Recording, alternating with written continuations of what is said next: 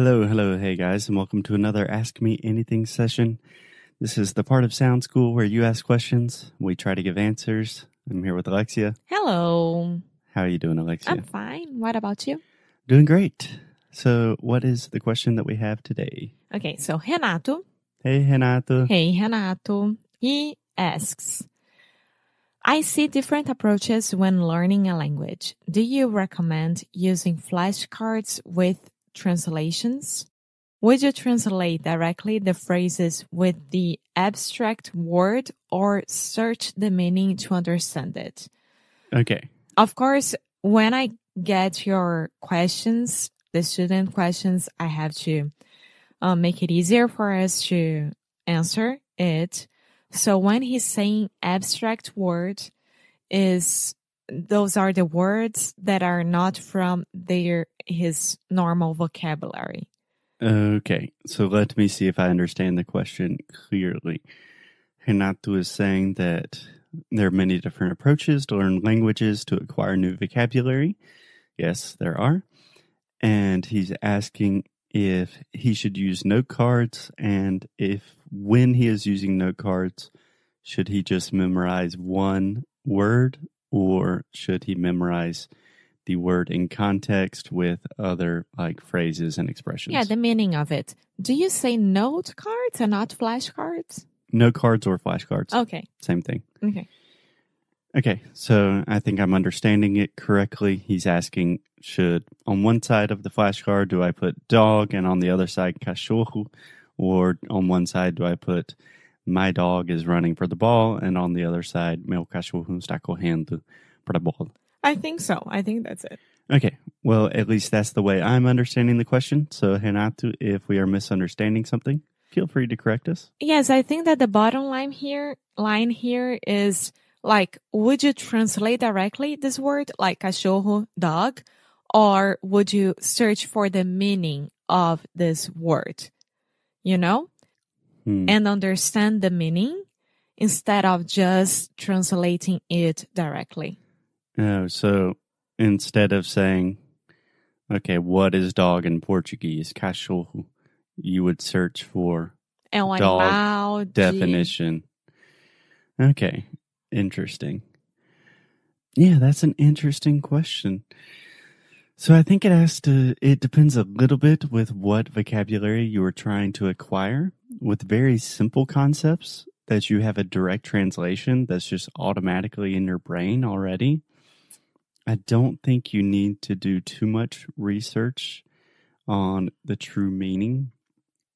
Because, for example, dog, you know what a dog is. Yeah. Right? Perhaps if it was a more sophisticated concept, it would make a little more sense to really try to understand the meaning rather than the direct translation. Yeah, when you say that, I always think like, for example, dog, cachorro. Okay, but the dogs, they have fur, they have balls, they have, I don't know, como é que é rabo in English, for example, like, yeah, so you can take this word that you already know a lot, and then you can read the meaning and the concept of this word, and then learn more words to describe this word. Yeah, exactly. So we actually have a challenge in Sound School. I believe it's week 15, which you have not arrived to yet.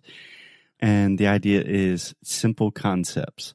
So taking a very simple concept like a dog and then trying to explain that without using the word dog. So this is more or less exactly what he is referring to and what Alexia was talking about. You could say this is an animal. It's a furry animal. Many times this animal lives with humans. They like to lick people's faces and chase after balls and squirrels. And that will really help you kind of ingrain the concept deep into your brain. I think that's very useful. And on the other hand, if you're studying with flashcards or note cards, I do think it's important not just to have one single word and one translation. Not because the translation is incorrect, but because it's a lot easier to remember things and memorize things in context.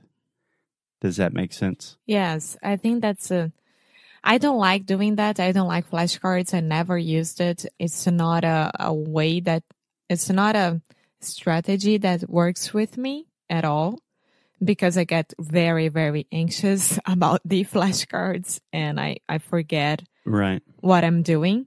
But I think that if you like it and if it works for you, I would say that look for the meaning, understand the meaning, and then you use the flashcards and not the direct translation. The direct translation. The direct translation. But if only you don't know this vocabulary and if it's a little bit more complex, if it's not, I think that the flashcards with the direct translation is okay. Yeah. Yeah. So I have an interesting experience with this because when I was learning Spanish, I used a ton of note cards.